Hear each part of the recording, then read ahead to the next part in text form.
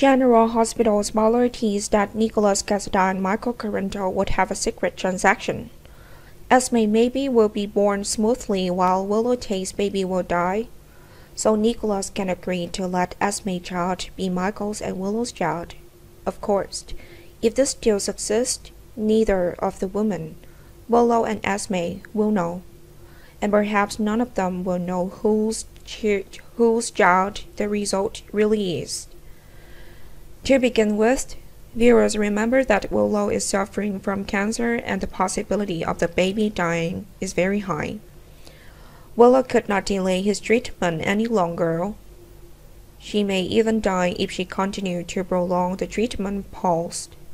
Doctor warned Willow to value her own life more than the baby, but Willow never took that seriously.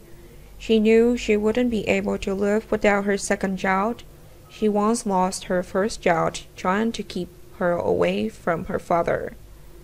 Unfortunately, her first child passed away. That loss was too great for her to feel bad, and she really didn't want to give birth again. When she fainted too many times and she checked her health, she received the news that she was pregnant. But then she received a shock related to her cancer. Now, even at the cost of her life, Willow still wants to have her baby. Although doctor warns the baby may be born with a disease due to the influence of the mother during pregnancy. But Willow will also ignore that. She just wants the baby to live until birth. Meanwhile, Esme is being held by Nicholas. She will probably go into labor right where she is being held. Coincidentally, the timing of Esme and Willow's labor coincided.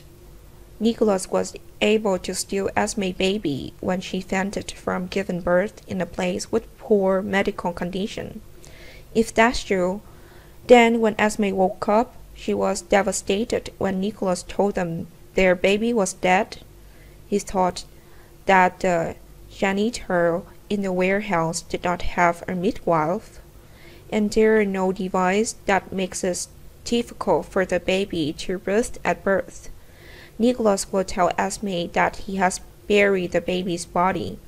Of course, Esme wants to go to her son's grave, and it could be an empty one.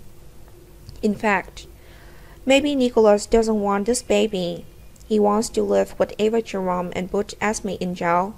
It makes sense that if Esme had not had children, Nicholas would have denounced her crimes as soon as she showed up. But when Esme revealed she was pregnant, Nicholas had to cancel her intention.